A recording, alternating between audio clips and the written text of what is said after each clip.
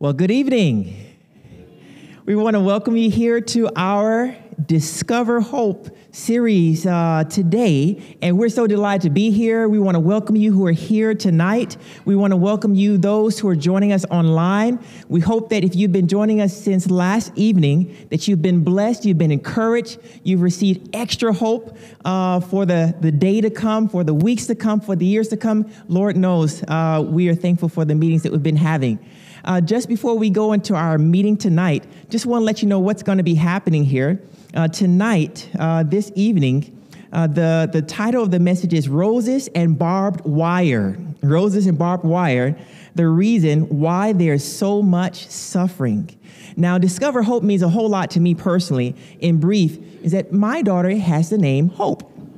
She has the name Hope. We gave her that name years ago. And it's because when we were about to have her, the doctor said that your child is going to have most likely going to have a disability. And would you like to abort your child? And that was terrifying for us as newly expected parents. And so we told the doctor, no, that we'll not do that. But it was still a terrifying time. And so what we did at this time of unexpectedness to what the future would hold for our family, we placed our hope in God. And my wife and I, we believed that we were inspired to give our daughter the name of Hope. And every time we would call her by the name of Hope before she was born, it was a reminder to us that regardless of what would come, that our confidence, our security, our peace of mind would come from our surrendering everything to God. Now, whatever happened, God was going to take care of that. Now, thank God, our daughter was born. She didn't have a disability, but we trust that no matter what happens in life, we can find a sense of peace, a sense of comfort, a sense of security by placing our hope in God. And so if you're here tonight, if you're joining us here online, we hope that you will experience such hope and discover that over this evening and the rest of these series. We'll be meeting here for the next several days up until March 18th. And so we hope that you're blessed. And again, welcome.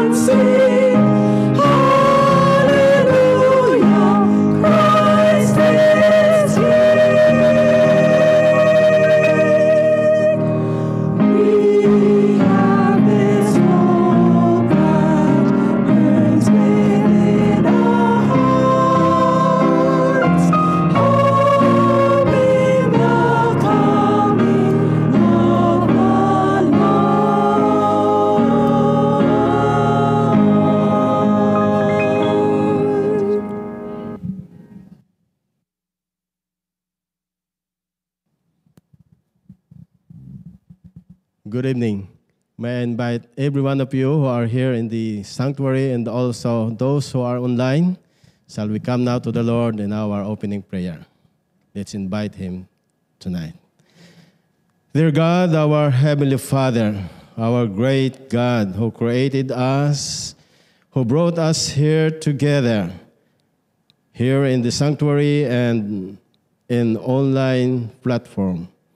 Tonight, Lord, we would like to thank you and praise you for being our God who knows the best for your children and to all of us. Amidst of all the trials, amidst of those difficulties in life, we believe, and we have hope that we have a God who knows what is best for your children. Tonight, O Lord, we pray that may you bless all of us here and online through your servant, Pastor Brad Thorp, as he will deliver your message. May you anoint his lips, O Lord, so that all of us will be blessed and will discover the hope of glory, which is our Lord Jesus Christ. Thank you for answering our prayers. In Jesus' name we pray. Amen.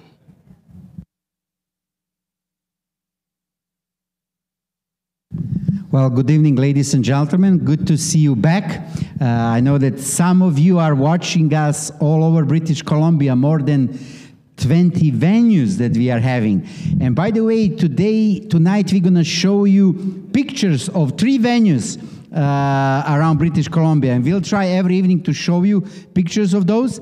Tonight we are showing you the picture of Nanaimo venue, then Prince George, and also from Ukrainian group here in Burnaby. So this is Nanaimo. And then we also have the picture of Ukrainian group. And the last but not the least, up north, Prince George. Prince George, that's right, that's right. And Prince George is good because he has McBride next to him, so that's all okay. When you have McBride, you are good. By the way, just one more time reminder, tonight is the night to do what's right. And this is to move your clock 1 hour ahead. How are we moving our clock tonight? Yes, 1 hour ahead. If you don't, you know what's going to happen? You think it's 7 o'clock coming here by the time it's going to be here 8, and we are going to be gone. So please move your clocks 1 hour ahead so we can meet tomorrow here on time, okay?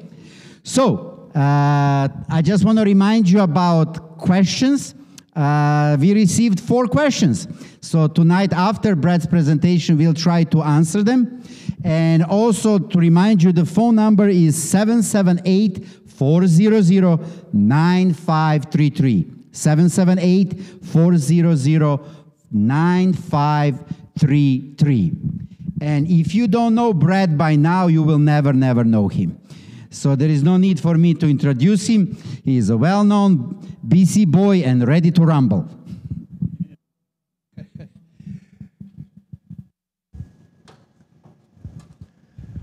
Good evening, friends. I'm so happy to have the privilege of being here, and I'm not sure about the rumble, but we're ready to go. I'm looking forward to the opportunity of answering the questions and discussing together with Pastor Peter right after the program. So we just hope that each of you will have questions for us, and you don't have to wait till after the program. Please give us questions even now as we're in the middle of the program, either by phone or text, whatever is appropriate for you. This evening, our presentation, our Bible study is entitled Roses and Barbed Wire. You know, they're the absolute opposite. On one hand, there are roses, the beauty of the flowers, etc., but on the other hand, there is the horror of the injustice that is happening around us, which we could say is described by the barbed wire. Good God, bad world, why? To be perfectly candid with you, this is the most difficult question that Christians, that Bible-believing individuals have to struggle with. Why, if there is an almighty, all-powerful God, does so much sickness, suffering, death, and tragedies exist? Why? And if there is an almighty, powerful God who is gracious, why doesn't he do something about it? And people have struggled with this issue for decades, for years, for millenniums. This is a struggle that has touched every heart. And so tonight we're picking up one of the most important topics and address it from the biblical perspective as to why this problem exists. Now, tonight in our outline, we're going to be dealing with where did this whole controversy begin, this issue, this problem of suffering, sickness, and death. Who's responsible? Where did it come from? What are the issues involved? How does it apply to our individual lives? We're going to be taking all of those particular questions up. But before we do, friends, I want to just pause and recognize the very, very practical, personal sensitivity that this issue means. Many of us, in fact, every person, in some way, shape, or form, family or directly with themselves, is struggling with the problem of pain and suffering. We all are. Years ago, when I was working here in Vancouver, back in the late 1970s, early 80s, my father had a tragic car accident with a friend of ours who was driving with him. The friend was killed in that car accident, and my dad spent 71 days in the Royal Columbian Hospital, which is a stone throw from this particular building. And I've had the opportunity of visiting hundreds of times into homes where there's been sickness, suffering, death, pain. And I just want to say tonight that as we look at this issue, our hearts are with you. This is tragic. It's one of the dilemmas of what we deal with as human beings in a sin-cursed world. And so, friends, tonight, as we're talking about this subject, I want to be sensitive, very sensitive to the hurt and the pain that we're all going through. And I just pray that someday soon, God's great kingdom, where there will be no more sickness, suffering, and death, will be established, and you and I can be part of that kingdom forever. So tonight, we want to look at this question. Where did sickness, suffering, and death come from? And there is a very key theme that is found in the Bible, and that is that love is based on free choice. I want you to keep that very clearly in your mind as we go through our study tonight, that the very essence of God, the Bible says God is love, and love is always based on free choice. We cannot have love unless there is free choice. And when you look at the tragedy of what's happening in our world tonight, whether it's refugees who are displaced or children who are exploited in terrible working conditions, whether it's tornadoes, whether it's the tragedy of war around the world, it matters not. We are a people who are behind enemy lines. We are attacked by Satan. And what this world is faced with, my friend, is not the way God intended it to be. So as we look into the Bible, we find that there is a very, very clear understanding of where this problem began. And I want us to go back in the pages of the Bible right to the very beginning, as the Bible describes it in the book of Job.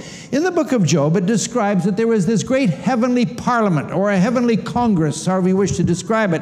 And it says in that passage, there was a day when the sons of God came to present themselves before the Lord. And Satan, believe it or not, Satan also came among them. Now, friend, get the picture. There's this great heavenly assay, this great, huge heavenly congress, parliament that is taking place, and Satan shows up among them. And the Lord said to Satan, now there's God speaking to Satan, where do you come from? And Satan answered the Lord and said, from going to and fro on the earth, from walking up and down, back and forth on it.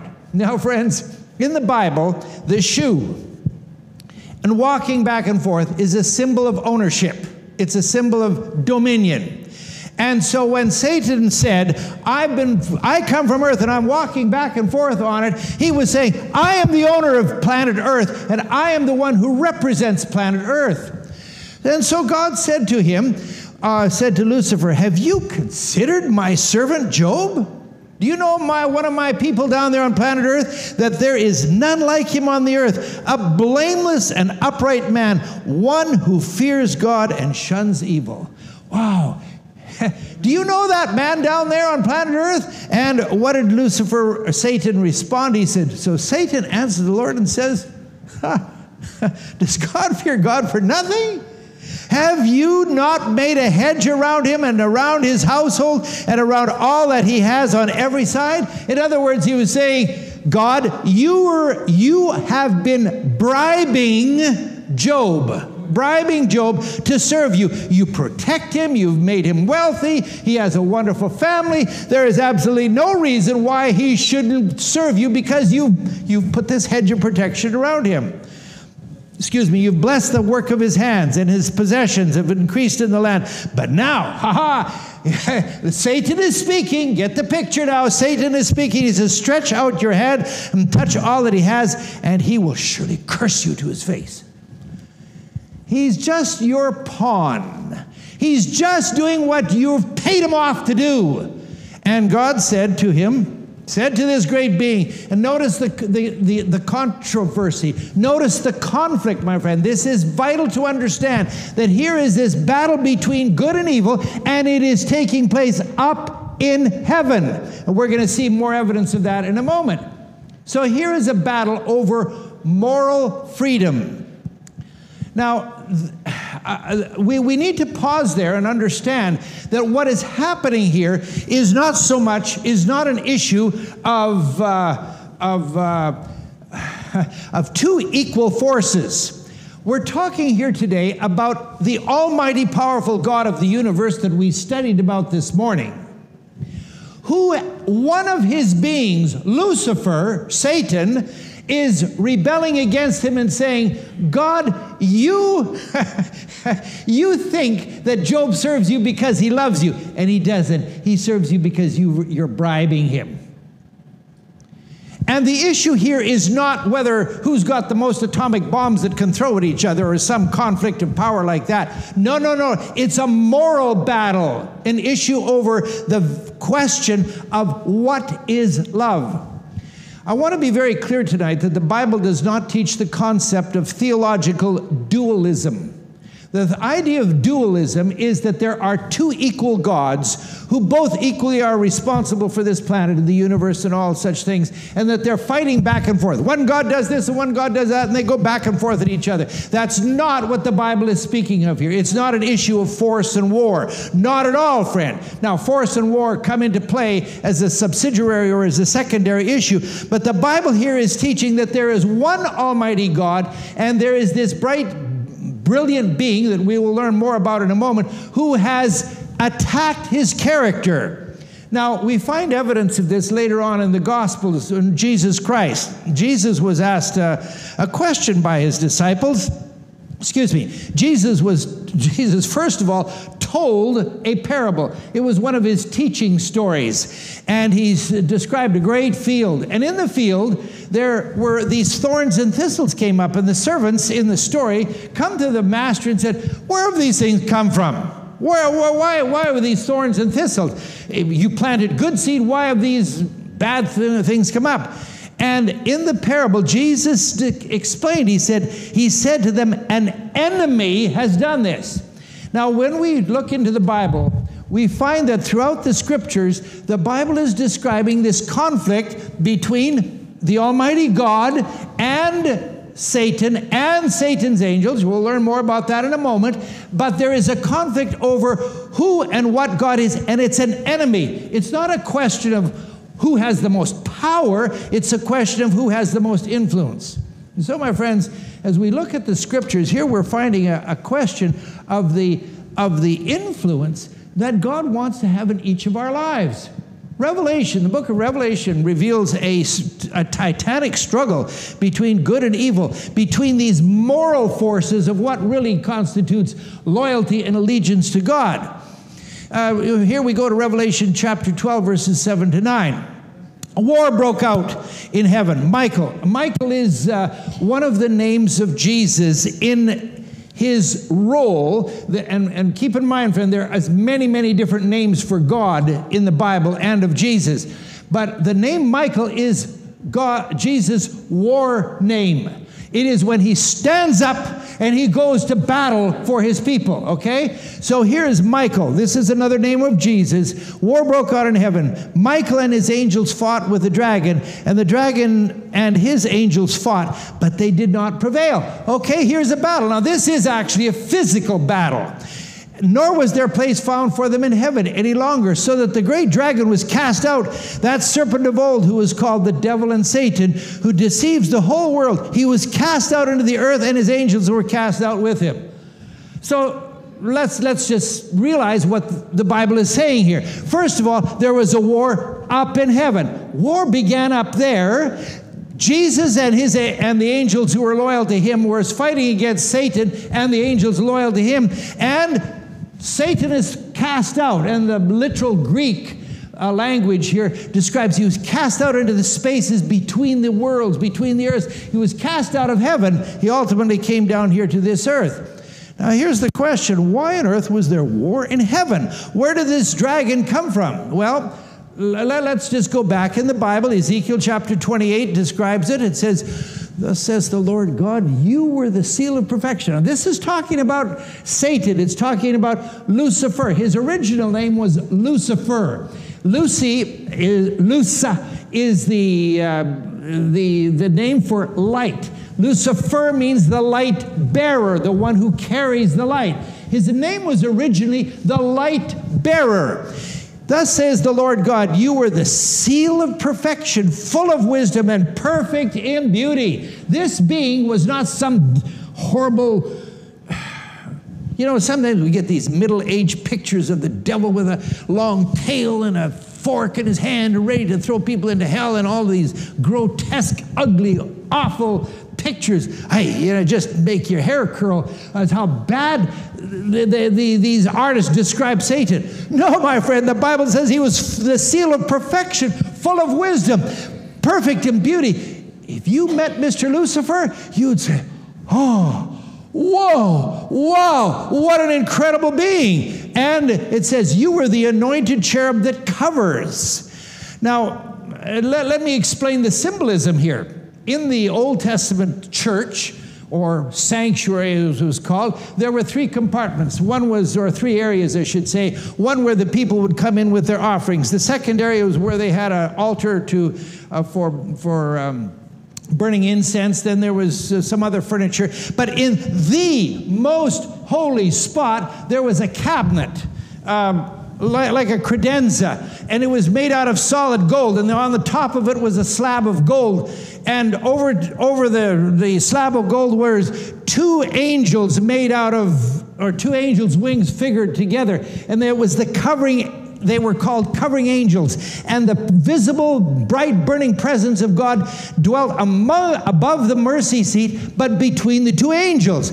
These were called covering angels. Now, that was a human, limited, shadowy picture of what actually is up in heaven and the position of real angels and real situations up in heaven. So when the Bible describes that he was the anointed cherub that covers, it says that the original position of Lucifer was that he was one of the actual real angels, which was right next to the visible, real presence of God. You couldn't get closer. He wasn't some angel way off in the choir, a million angels or a billion angels away. No, my friend. He was right next to God.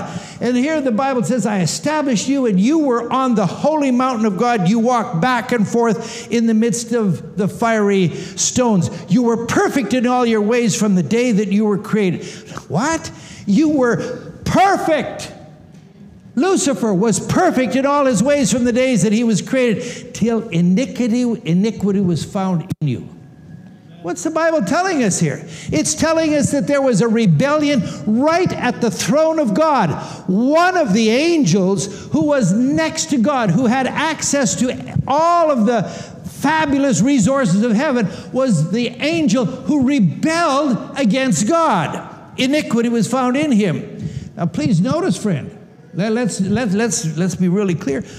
God did not create a demon. God did not create a demon. He created only perfect things. Now, let's go on. Ezekiel goes on to give a psychoanalysis, a complete debrief of this rebellion that happened. Your heart was lifted up because of your beauty. He became proud of all of the fantastic assets that he had. You corrupted your wisdom for the sake of your own splendor. He became egoistic, he became proud, and he wanted a higher position than he actually had. Now, friends, why did these things happen? Why did that happen? Why did God allow that rebellion to go on? Here's this bright, brilliant being who is right next to his throne. And, why didn't God just zap him? Well, my friends, God does not want robots. God does not want robots. He doesn't want robotic response from you. He doesn't want a robotic response from any one of us. Now, let's just think for a moment. Let's just pause for a moment. How do you get things done? How do you motivate people to do something? May I suggest that it boils down to one of three options. One is you can scare a person to death. You put a gun on their back, a gun to their head, a knife in their back, and say, you either do this or you die. Now, I mean, there's a lot of people who will jump and say, they'll jump. And the question is, how high? They will respond very, very quickly if they're frightened badly enough. And we all know of situations that are happening in our world today where there are people, terrible, terrible situations of conflict, where people are being forced to go into conflict. They don't want to, but they're being forced because there's a gun behind them and there's a gun ahead of them. It's a horrible situation. Fear is a phenomenal motivator, but you know, fear doesn't hold. You know these little labels on the boxes of cigarettes and tobacco? It says scientists have determined that tobacco smoking is a cause of lung cancer, and that's been well established in scientific studies. How many people listen to it? You know, you can scare a person with all sorts of gory pictures of lung cancer and everything else, but a person doesn't respond to fear. Now, what's the second way to motivate a person? The second way is you pay them.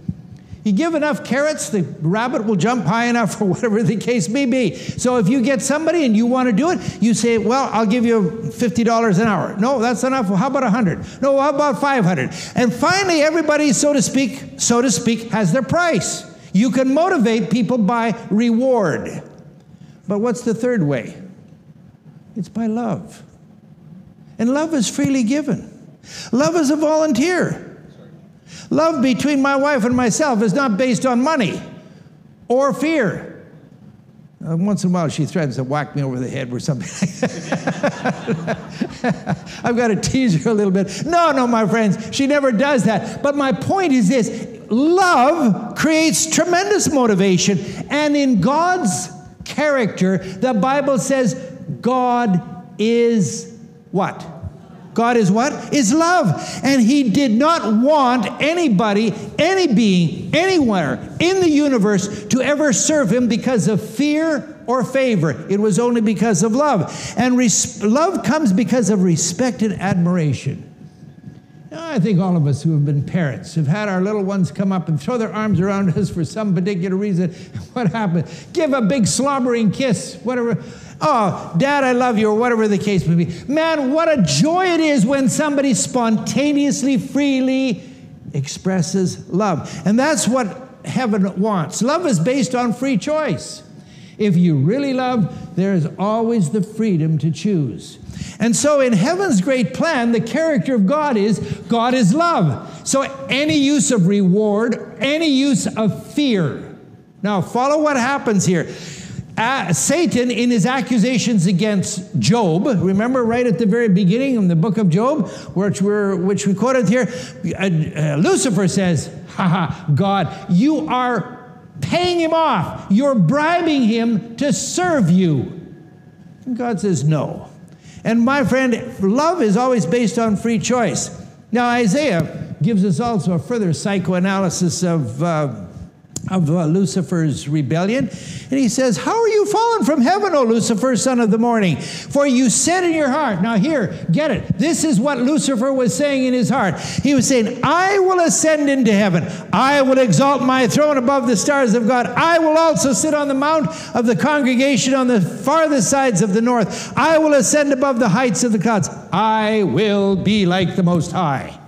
Now here you have it. Here is this being who was the covering cherub over God's presence himself, who says, I want to sit at the mount of the congregation on the farthest side of the north. That's a reference in the Bible to the history of Israel where they got the 10 Commandments off of Mount Sinai, and it was pictured as coming from the mountain on the north. Here it says, I will ascend above the heights of the clouds. I'm going to be the very supreme being of the universe. I will be the Most High. Friends, do you get the issue here? Here are these two beings. God allows him to continue. Why? Because if he destroyed him, what would happen? Right away, everybody would say, I got to stand really firm. I got to do exactly as I'm told. I've got to be a parrot. I've got to mimic exactly what he wants, or else bingo off with my head. Or, what's the other? Enough reward, he will do what you want. So God did not do this. So Lucifer wanted a higher position. He wanted an exalted throne. He wanted rulership and dominion. He wanted to be above all that. But love is the foundation of God's government. And my friend, never forget it. You know, the Bible says in the book of Genesis, chapter 1 tells us how God created all the world in 7 days. But in chapter 2, it defines what humanness is. It goes through and it describes what it means to be human. And one of the characteristics is that God gave all of us a moral choice. He gives every one of us a moral choice. The tree, the knowledge of good and evil says, God, don't do it, don't touch it, don't eat of it, because if you do it, you will die. If God hadn't given that freedom of choice, they would have been robots. But there was that freedom of choice that every one of us here tonight, those of you who are on the locations around British Columbia, all of us who are watching online, friend, the thing that God respects the most is your freedom of choice. At the end of the day, God is not going to twist your arm. He's not going to pour gold into your pocket to help you, make you do what he wants to do. He's going to say, look at me, learn about me, get to know me better. And then if you love me, then I will, not if you love me, I will accept you. He accepts us right as we are. And he wants us to grow and to love him more and more in our walk with him. So what happened? Here's this bright, brilliant being, Lucifer, who rebels against God and says, I will be like the Most High. I'm going to be the king. I'm going to be the one who makes the laws. So how does he go out? What does he go and do? It says in Ezekiel chapter 28, he says, you've set your heart as the heart of a God. Here he is, this being who is a created being. The angel who covers is now saying, I'm going to go out and I'm going to act like God. I'm going to act like God. And so what does he start to do? He attacked God by misrepresenting his character and by creating questions and doubt.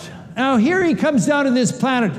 Genesis chapter 1 describes a perfect world. It says that whatever God had created, behold, it was very good. It wasn't just good, it was very good. There was no signs of pollution. There was no signs of any of the problems that exist in our environment today. None of these unequal global warming issues or anything like that. No, my friend. It was a perfect world. So what did he do?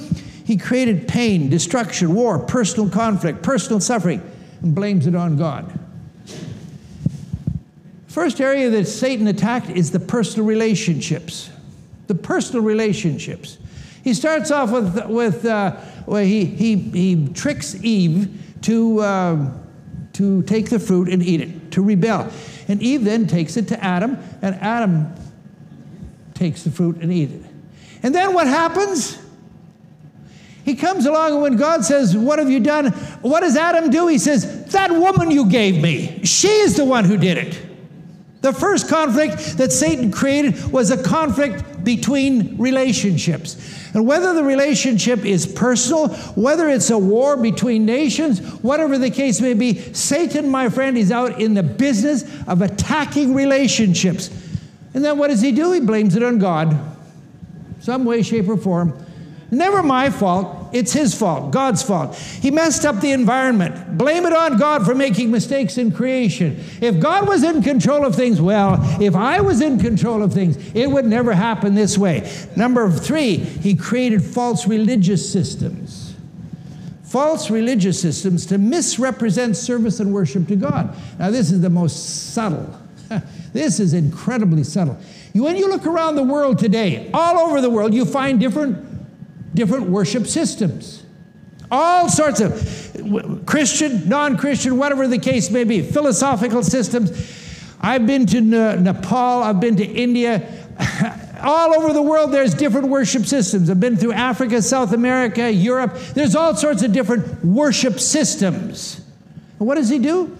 Well, what he's trying to do is to misrepresent God. It really doesn't matter to Satan how he does it, as long as God is misrepresented. And so we find the falsehood of religious systems because it focuses in on service. And when you love God, you want to serve God. If you love God, you will worship God.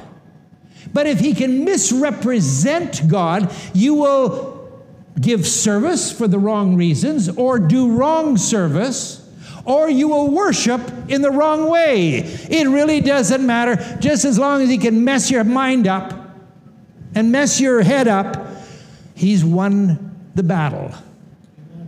And friends, so Satan, what does he do? He goes out and he misrepresents his character. And like this morning, we talked about the unbiblical ideas of God, the dispensing machine God. Stick your money in your offering plate. Put your prayers in every morning. Go to church regularly, and God, please, do what I want when I want. It's the dispensing machine God, the bodyguard God. God will always protect his good people. He never allows evil to happen to good people. And when I was driving down the road and there was a car cut me off and I almost got killed, and there was the car veered over, oh, God saved me. Now, my friends, God may have saved in that situation. Don't misunderstand me. Don't misunderstand this situation. God does intervene, but bad things do happen to good people. And so then there's the third thing, the puppeteer God. You know, God on the strings. And it's called determinism in philosophy or in science. It's called predestination. Predestination in theological terms. Everything that happens in this world, everything that happens to me is because God did it. God willed it. God allowed it. It's his part of his great plan. Oh, my friend, please, what a perversion of the perfect, gracious will of God. Does God want you to suffer? Does he want you to have accidents, to get cancer, whatever the case may be? No, 1,000 times no. God is not that way. The barbecue God. If you don't accept God and you don't say the right words at the right time in the right way, you're going to burn in hell. And it's not just for a day or two or three or whatever the case may be. It's forever. It is 1 to the power of 10 times eternity. You sin a little bit here, and please, there's no such thing as a little bit. I'm not trying to just minimize sin, friend. But this concept of the barbecue God is that God will slowly rotisserate you on the spits of hell forever and ever throughout billions, trillions of years. Oh, my friend, what a perversion of the mercy and justice of God. And so what else did he does? Well, he's the God of no fun. Anything I enjoy doing? Nope, it's wrong, it's bad, it's evil. And we find a lot of that involving with dimensions of sexuality. God is the one who is against anything that's fun and good. And then there's the placeholder God. If I'm ignorant of something, it's God who did it. Well, the illustration I used this morning was about lightning. Well, there was a time when lightning was thought to be the very finger of God. And there's times when I'm sure God has used lightning that way. But my friend, when we learn about atmospheric sciences, we understand that there are these forces of electricity in the clouds, etc., that can cause lightning. It's a natural occurrence. These are unbiblical, but they are, first and foremost, friend, they are misrepresentations of what God is like. That's the key thing here. You know, truth can only have one true answer. Simple. 2 + 2 equals what? 4. How many right answers are there? 1. How many wrong answers are there? An infinite number. Satan doesn't really care as long as he can mess our minds up, get us diverted, change the direction, somehow confuse us. It doesn't matter. He's in the business of misrepresenting what God is like. So here it is. Here's a God, our great Heavenly Father, the creator of all things, the one who sustains us, and here's, his right-hand man, so to speak, his subordinate, who rebels against him. And what does he do? How is he going to do it? Well, first of all, he could eliminate evil before it spreads to other worlds. He could have said, you know, in my perfect foreknowledge, I know, Lucifer, that if you get onto one of the planets, you're going to really mess things up, and things are going to be so badly confused, and there's going to be people suffer and die and everything else. Okay, bango, right away. And what would have happened? He could have used the sword and destroyed it right away. And my friend, what would have happened to all the billions, trillions, times trillions of planets out there and all the intelligent beings of the universe, if they saw God destroy Satan the moment he realized that he was going to rebel, what would he have done? Yes, God, whatever you say, God, I will do it, God. Would there have been any love in that? No. Not at all. Well, what am I going to do? Well, how about if I put you off on some planet, a dark hole, and fill it all up full of gold, and then you can just do your thing there? And throughout ceaseless ages of eternity, there would have been rebellion, but he's got lots of gold. Would that have been a solution? No. So what did God do? He chose the wiser course of action.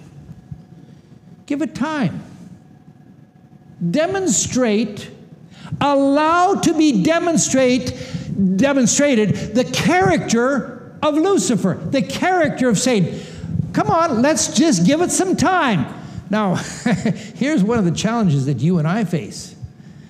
God, our Heavenly Father, our Creator, is not limited by time and space like we are. So for us, a day, a week, a year, sometimes is a long time. But for God, who is not confined by time and space, time is limitless. And God said, we'll just give it enough time and make a demonstration. On one hand, there will be my way of doing things. On the other hand, there will be Lucifer, Satan's way of doing things. And we will demonstrate. And then people will have the freedom to choose intelligently, knowledgeably about which side they're going to be on. And so, God's ultimate goal, my friend, for this world and the universe is to be secure from sin and rebellion for eternity. God doesn't want rebellion. He doesn't want sin, suffering, death, war, and all these horrible things to go on throughout eternity. No, a million times no. But how could he do it? By forcing, rewarding, or by people, intelligent beings have the freedom to choose. And that involves a lot of time. And involves a lot of pain. It does.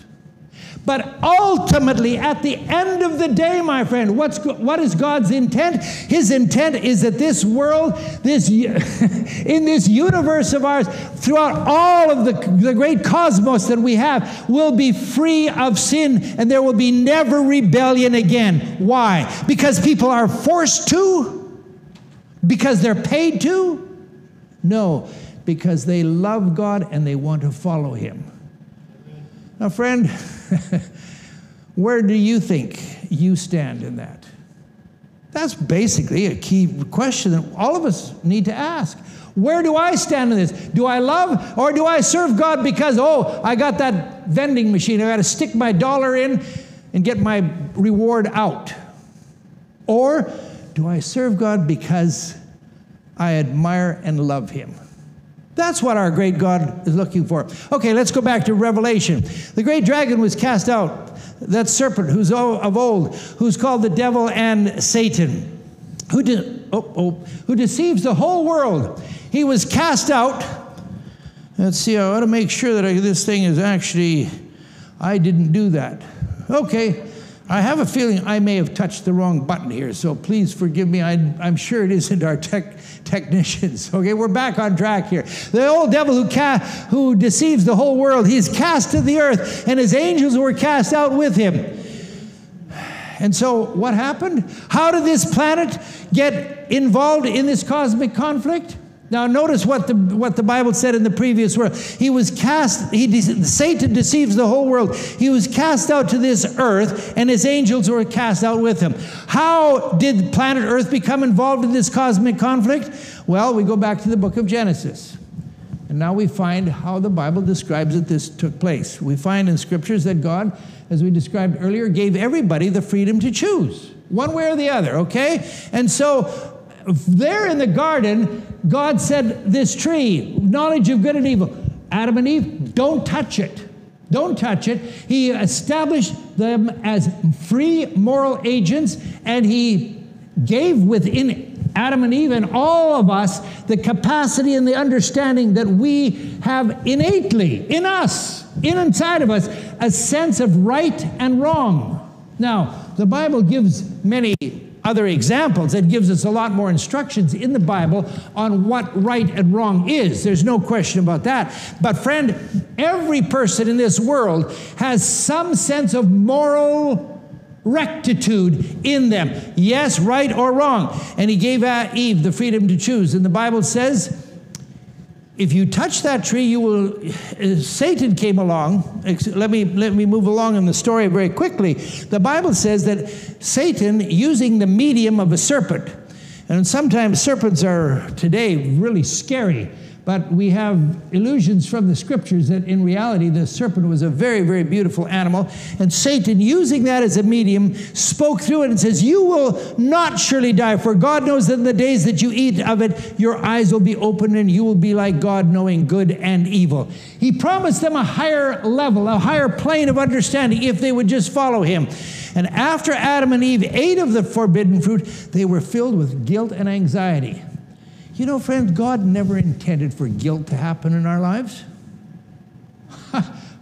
He never intended that. It was after they sinned that guilt and anxiety came to them. God created human beings with a phenomenal potential for good, for creativity, for excellence. He never intended for us to have guilt.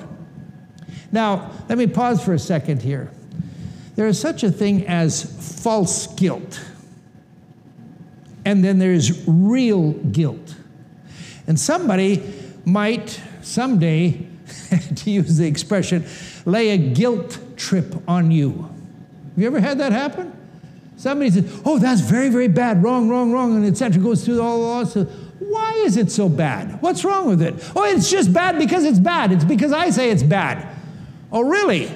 They lay a guilt trip on us. That is false guilt.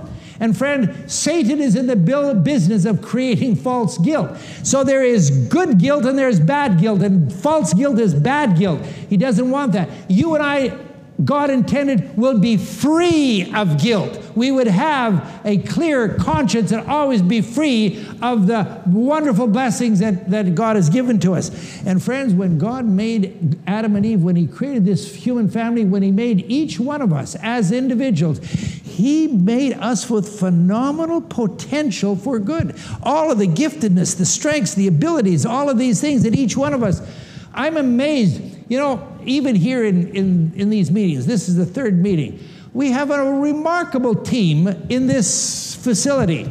Unfortunately, those of you who are watching online haven't met all of them. One of these evenings, we're going to list all of the people who are participating. I mean, we got 50, 60 people who are helping every day in this program in various different ways, shapes, and forms. But my friend, this giftedness just didn't happen. It is because these individuals, the volunteers in this program, are doing a phenomenal job learning, studying, growing, all the wonderful things, and they're becoming an outstanding television production crew. I say, praise God for each one of you. But my friends, God has put that potential for music, for all sorts of different artistic things, all for excellence in the heart of every one of us. He created us to be perfect and good. But human nature has become corrupted by Satan becoming the prince of this world, and he has degraded every human being.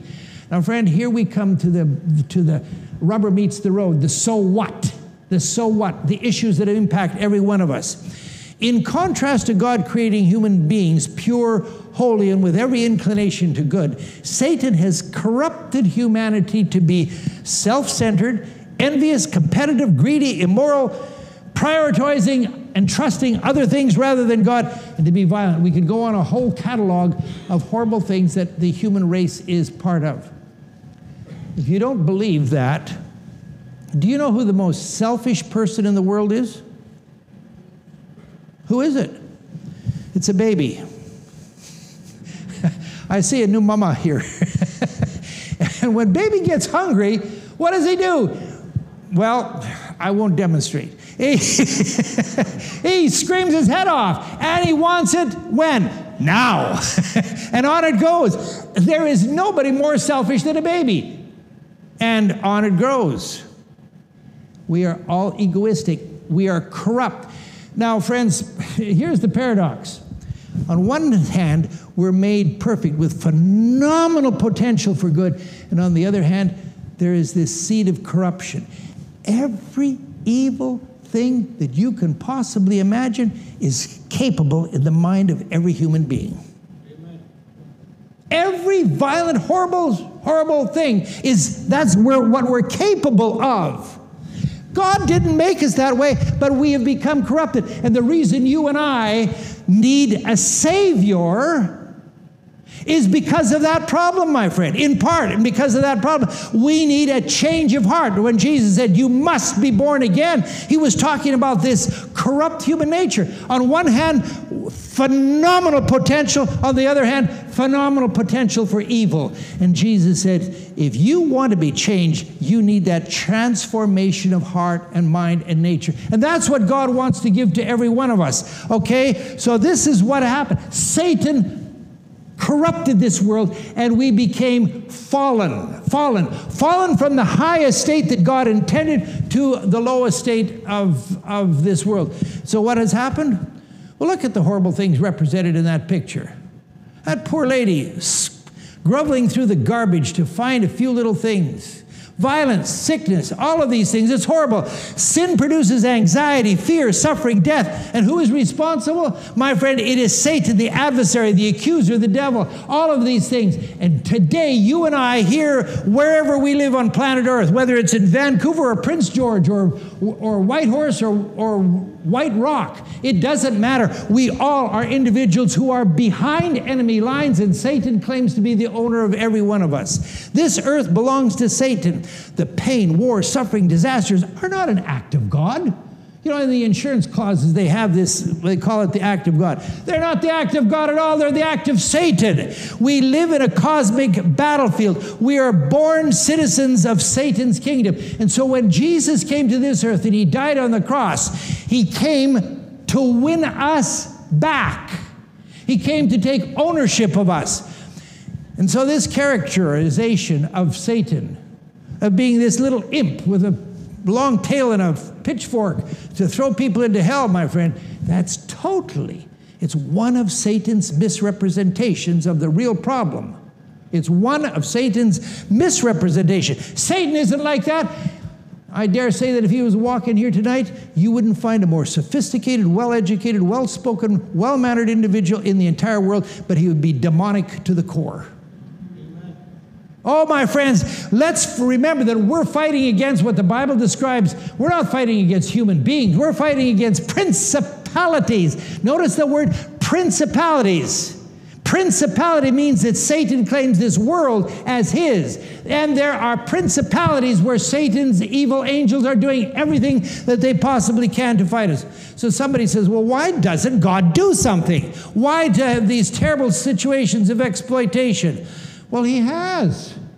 God has. He sent Jesus to this world. Jesus met Satan in the wilderness in temptation. Jesus went to the cross. All of these things was in response to God. In part, this is the greatest demonstration, but God has done something down through the ages. And God's garden promise, there in the Garden of Eden, God promised to Eve and Adam, he says, I will put enmity between you and the woman, between your seed and her seed. He shall bruise your head, and you shall bruise his heel.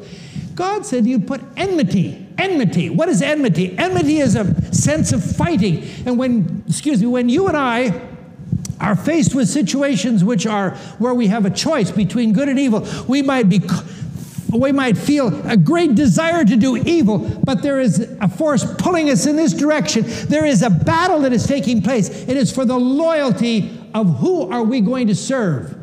And here it promised that someday the woman, the seed of the woman, would bruise and kill Satan. Well, God has done something, my friend. That's why Jesus came to this world. And Jesus hung on the cross. He died on the cross. Why? Because the Bible says the wages of sin is death. Anybody who rebels against God will ultimately die. And so on the cross of Jesus, Jesus hung on the cross, taking my death. And what does the Bible describe for us here? And notice these phrases from the Gospel of John. Now is the judgment of this world. Now is the, what's that word? The ruler of this world will be cast out. And here in John 16, because the ruler of this world, when Jesus went to the cross, he realized that he was not fighting against the Roman soldiers or the Jewish leaders. No, he was fighting against Satan, the enemy of humanity, who claimed to be the ruler of this world. And he was saying, now as the ruler of this world will be cast out. The dominion of Satan, claiming this world as his own, was contested, and Jesus won the battle. Jesus was the second Adam. In the book of Romans, it says, through one man's offense, judgment came to all men. Who's that one man? That's Adam. Adam and Eve sinned. Because of that offense, judgment came to all men. All were condemned. So through one man, that's Jesus, through one man's righteous act, the free gift came to all men, resulting in justification of life. You see, my friend, when we're on Satan's side and we give our hearts to Jesus and we come back to God, we pass from death to life. We pass from the condemnation of Satan to the acceptance that God gives to every one of his children. For by one man's disobedience many were made sinners, so also by one man's obedience many shall be made righteous. Jesus was the person who obeyed perfectly. He came as the second Adam. He came to demonstrate that Adam, as man, humanity, as originally created by God, could keep all of God's commandments. And when he lived a perfect life and he died on the cross in our behalf, he gave his perfect righteousness so that you and I can say, dear God, I want his righteousness to stand for me. And because Jesus is the infinite God, his sacrifice is worth an infinite amount. And it stands for every one of us who want to give our hearts and our minds to him. What did God do? Well, he's done something. He gave the life of Jesus so that you and I could be redeemed. And the cross reveals the enormity of God's love. Now, there's not only the substitutionary role or the substitutionary act that Jesus provided on the cross, my friend, but more than that, the cross reveals that God just didn't stand distant. There are some views of God in the false representations of God where God is pictured as standing high and mighty and raised up and not part of humanity. And somewhere over in the case, he keeps backing up. Oh, there's humanity. There's all those sinful people down there, separated from me. I'm holy. I'm good. No, my friends. Jesus got right down into the stable. He was a tradesman. He got his hands dirty. He was a person who understood our lives, and he went to the cross. And the cross, with all the pain and the suffering, is so that God understands when you've got cancer. God understands when your spouse isn't faithful to you. God understands when your son or your daughter rejects your leadership in the home. God understands when you have accidents. God understands when you go through financial reverses. All of these things, my friend, our great God, he understands those things because he has gone through the pain and the suffering and the sickness of real humanity. And so Jesus, when he came out of the tomb, when he was resurrected on that morning, what did Jesus accomplish on his death of the cross? The Bible says he reconciled the world to himself, consistent with his own character. The Creator himself provided forgiveness, reconciliation, and recreation. You and I, as we give our hearts to him and let the Holy Spirit come in, and Jesus is our substitute, and we live for him day by day, gradually, step by step by step. What happens? We're transformed to be more and more like God, more and more like Jesus. And we are changed step by step. One of my favorite verses is Proverbs chapter 4, verse 18. The path of the just person is like the light coming up in the morning, the sun coming up in the morning. Minute by minute, it gets brighter and brighter until the perfect day. And my friend, I'm glad today that you and I don't need to be worried. Our job is to keep our eyes fixed on Jesus, and God changes us, transforms us step by step to be like him. What Jesus accomplished on the cross was that he demonstrated that God is a God of love. Before the world, before the universe, he showed the claims of Satan are false. He died in my place. He provided forgiveness for all. He died in the place of everyone who will ever live on this earth. And what does his resurrection prove? Jesus claimed that he was God. If that claim was false, my friend, he would never have been resurrected. But the fact that he came from the tomb by the power that was inherent in him, because he is God in the fullest sense. Jesus is the eternal, almighty God who came in and he was resurrected by the power of divinity. He is God. The resurrection affirms his full and total, complete divinity. He is fully divine, and he has the power to forgive sin. When the paralytic came to him, and here he was laying on the ground, Jesus said, "Son, your sins be forgiven you." Wow, what a privilege. Have you ever had Jesus say that to you? I have. I'm thankful for the forgiveness that God gives. He is the Son of Man. In Daniel chapter 7, verse 13, it's used over 80 times in the gospel. Jesus describes himself as the Son of Man. The Son of Man in the book of Daniel is the Almighty God. And Jesus claimed that title as his own. When he was resurrected, it affirmed that claim. He is the Messiah, and he defeated Satan.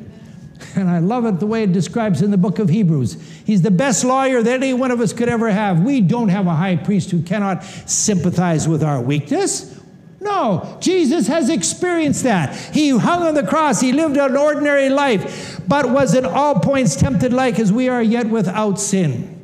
Let us therefore, the reason for this is, let us therefore come boldly to the throne of grace, that we may obtain mercy to find grace and help in time of need. My friend, at the very moment of temptation, when you and I are faced with those cravings and those desires and the external forces that would just drive us to want to sin, that's the time, my friend, that Jesus says, "I'll come in and help you at those moments."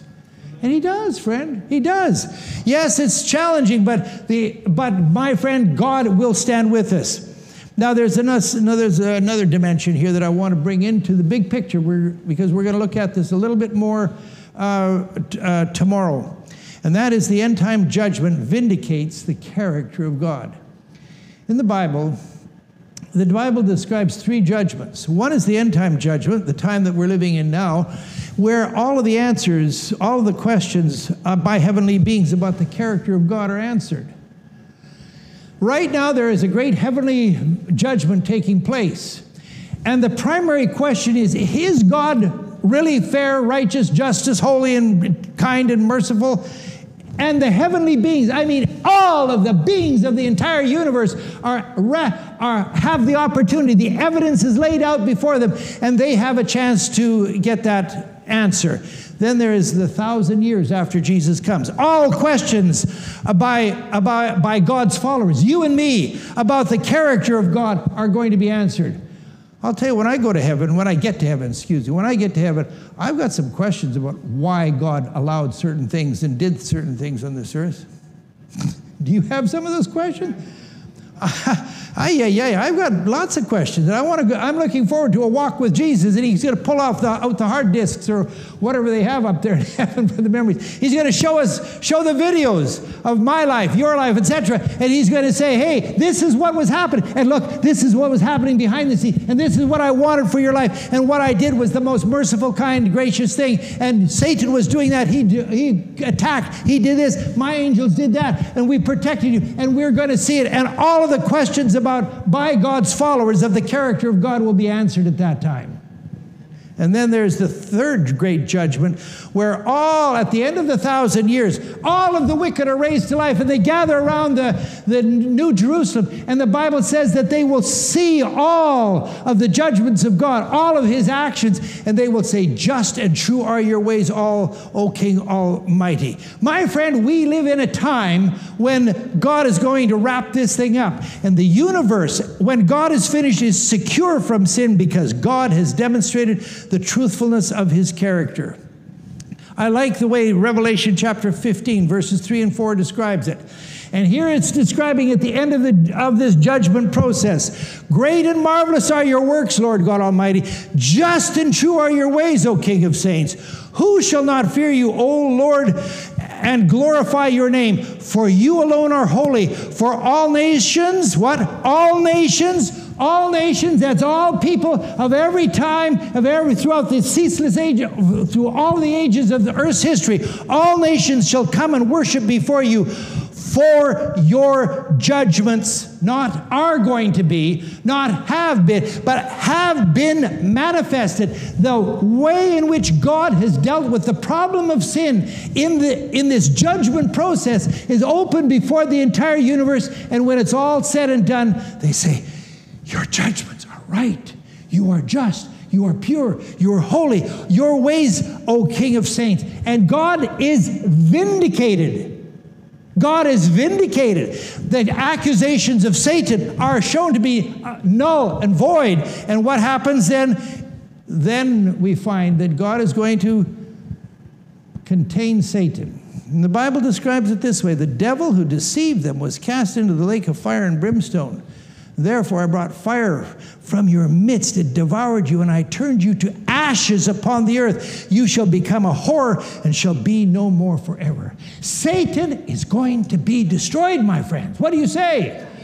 I say amen to that, because God is working in a way that vindicates his characters, that shows that the way of love, of free choice, of respect, admiration is the only way in which there is security for this entire universe. And Satan is going to be destroyed. Now I want to point out to you that even Satan, even Lucifer, who has created and caused all sin, is going to be destroyed. He's going to be ashes upon the face of the earth. This whole idea that God is going to rotisserate us, the wicked, on the spits of hell forever and ever and ever and ever and ever, even Satan is going to be turned into ashes. That whole misrepresentation of the character of God is false.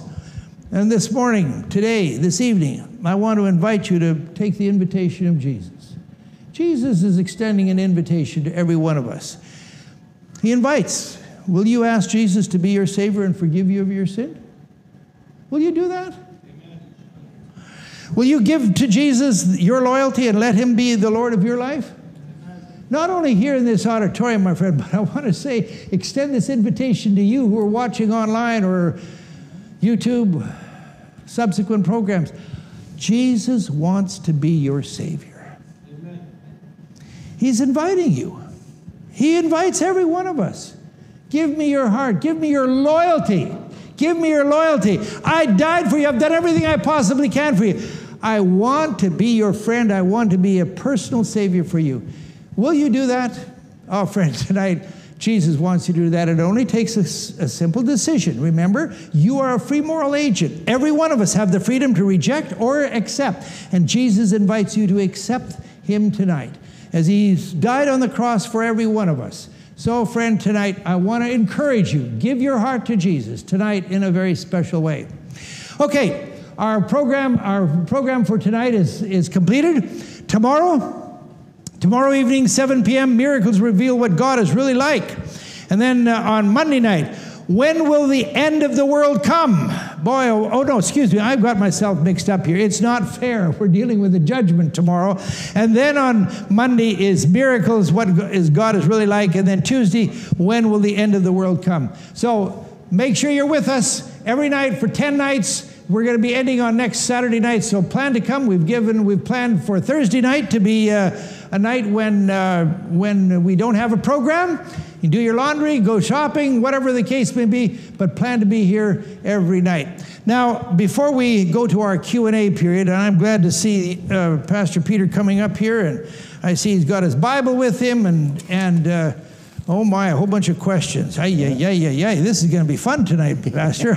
I'm enjoying this. But look, some of you may need to leave, and I'd like to invite us to, if you need to go wherever, we're going to have a Q&A period for about 15, 20 minutes, and then our program will end. But right now, let's just pause for a word of prayer. And for those of you who do need to go, you're free to go at this time. Let's bow our heads and pray. Our gracious Father in heaven, thank you for Jesus. Thank you for your patience. Thank you that you are a God of love. Thank you that you respect us so much that you will do everything to protect our freedom of choice, to choose or to reject you. And Lord, tonight I just pray that you would please touch the heart of every person in our programs here, that they will give their heart and their life totally and completely to you. Oh, Father, we want to see Jesus come. We want this painful situation of earth to come to a close, but we want to be throughout the ceaseless ages of eternity with you in a universe that is free of sin. And we thank you that that day will come soon. We pray this in Jesus' name. Amen. Amen. Okay, thank you for those of you, for everybody who's come. If you, please stay by. We want you to stay by, but if you must go, you're free to go. Pastor Peter, what is the first question? First question, take a seat. Maybe it's the heart. Yeah, take a seat. That's a good one. Okay. And pick up my Bible, right? Well, you doesn't hurt. That's right. Well, the first question that was asked, if God is personal, how can we have a relationship with Him? You mentioned in your presentation that God is personal. Mm-hmm, mm-hmm. So how can we have a relationship with Him if He's personal? Good question. Now, I'm not going to give you a wrong answer, but I'm going to ask you, how would I have a personal relationship with you? Take time to spend. Takes time. We've got to hang out together. What else? Listen to each other, talk to each other. Yeah, really listen. Not just, but really listen. What else? Do things together. Do things together. Well, that same basic idea of how to have a time with God. How do you spend time with God? For me, it's in prayer. It's in studying of His Word. It's in coming to church, listening to His servants. Mm-hmm. It's trying to help people in our community by adding value to them, allowing God to use me to bless others. Right. Friends, that's a very good answer. I hope you've caught it. Spending time together, reading, learning, praying, serving. Great answer. Thank you. Now, I don't know who the person was. Maybe you've got another one for us. Yes. Another one is about, they ask about, what about the other prophecies? In the presentation was mentioned that there are prophecies in the Bible that were fulfilled, but there are other prophecies that are not biblical. Let's say Notre Dame, Nostradamus, and also even some psychics. So how do we look at that? And when I was looking at this question, it's true that there are other prophecies beside biblical. Oh, yes. No question about that. But when you compare them, there is no comparison. In the sense that every single Bible prophecy was fulfilled. When you look at other prophecies that exist, they were not all fulfilled. Some of them were not fulfilled at all, and some of them were fulfilled. So for me, and the Bible is teaching us that if a prophet arises among you and says something that will happen, and if it doesn't happen, it's not a prophet from God. That's right. So in other words, there's tests of a prophet. Right. There are ways in which we can test them out. And so if anybody makes a claim, I'm a prophet, or whatever the case may be, we have to respect that and consider it seriously, but we compare it with the biblical test of a prophet. And in one of our future Bible studies, I want to go into that subject in a lot more detail so we can learn exactly what those tests are. Because the Bible warns us that at the end time there will be false prophets. Yep. But there are also true prophets. Yeah. So how do we make distinction? One of the tests is that their prophecy have to come through, all of them, not just some. So, but we'll learn more about that later. Okay, the next question that was, what argument can be used when arguing with someone who does not believe in God, and they believe everything is self-existent? This morning you were addressing that issue. I did. First of all, when we meet somebody who doesn't believe in God, argument usually doesn't work. A man convinced against his will is of the same opinion still. So you can present every conceivable argument in the world, and the person can still say, I don't believe it. I don't believe it. Okay? But I think that there's another way that is actually more convincing, and that is, first of all, recognize the freedom of choice. It's not a matter of Give me your arm, I'm going to twist it off, and if you don't believe, you're going to go to hell, blah, blah, blah, and scare them, try to scare people and things like that. No. The best way, it is to be a loving, kind friend. And say, I learned this, I discovered that, this is how I've learned. And by your life, you demonstrate that belief in God produces a life that is very, very different and meaningful than the person who does it. So take some of the points that I've outlined in the sermon or in the talk this morning and live a good life and be a friend to them. Sometimes we come with an attitude, we want to win the argument. And you even might win the argument but lose the person. Yeah. So God has never called us to go around and win the arguments. It's to win people. So you have to be wise as a serpent and harmless as doves. Yeah. And the first thing, if they don't see that God in you, no argument that you have can make them believe. That's right. Pastor Peter, I like the way Jesus said, you are my witnesses. He didn't say you are my lawyers. He didn't say you are my whatever. He says you are my witnesses. You tell what Jesus did for you. Be a loving, kind person. We should not be controversial, confrontive Christians. We do not become righteous by definition. We become righteous because of a relationship with Jesus. Thank you. Another question, it says, on your Friday night presentation, why do you show the stone falling from the sky when scriptures clearly says the stone was cut out of a mountain without hands? Therefore, what does the mountain that the stone was cut represent, and what does the stone represent? Okay, that's a very good biblical question. In the Bible, and I'm hearing this for the first time, so yes. Please understand, we could give you many biblical references on this, but in the Bible, a mountain, the stone, a huge big granite mountain is a symbol of God. God is my rock. Okay, and this hymn, Rock of Ages Cleft for Me, in a sense comes from that imagery that is found in the Bible. The Bible uses the metaphor of a great mountain as being a mountain of God. Now, in the Daniel chapter 2, it says the stone was cut out without hands. It was miraculous. So here we have God represented by the mountain, and the rock is cut out without hands. It's supernatural. In other words, this is a supernatural intervention that is taking place. Thirdly, not only is Daniel part of the Bible, obviously, it's a vital part of the Bible, but we have, we have the whole of Scriptures, and I'm going to be taking up here, I think it's on Monday night, the topic of how is Jesus going to come? How soon is Jesus going to come? And so we put together all of the Bible texts that have to do with how Jesus is going to return. And in this way, we learn that the symbol of the stone, which is a symbol of God's eternal kingdom, is actually coming from outside of this world to this world. So in that sense, it's coming from above. So the key thing here is not so much the direction or if there's gravity involved. The key thing is it comes from God, and it's God's supernatural action in creating the world for us. Yeah, and when you look at the prophecy, the metal represents the human kingdoms. Yes. And the stone represents divine kingdom. It's different then. And also represents God's himself and Messiah.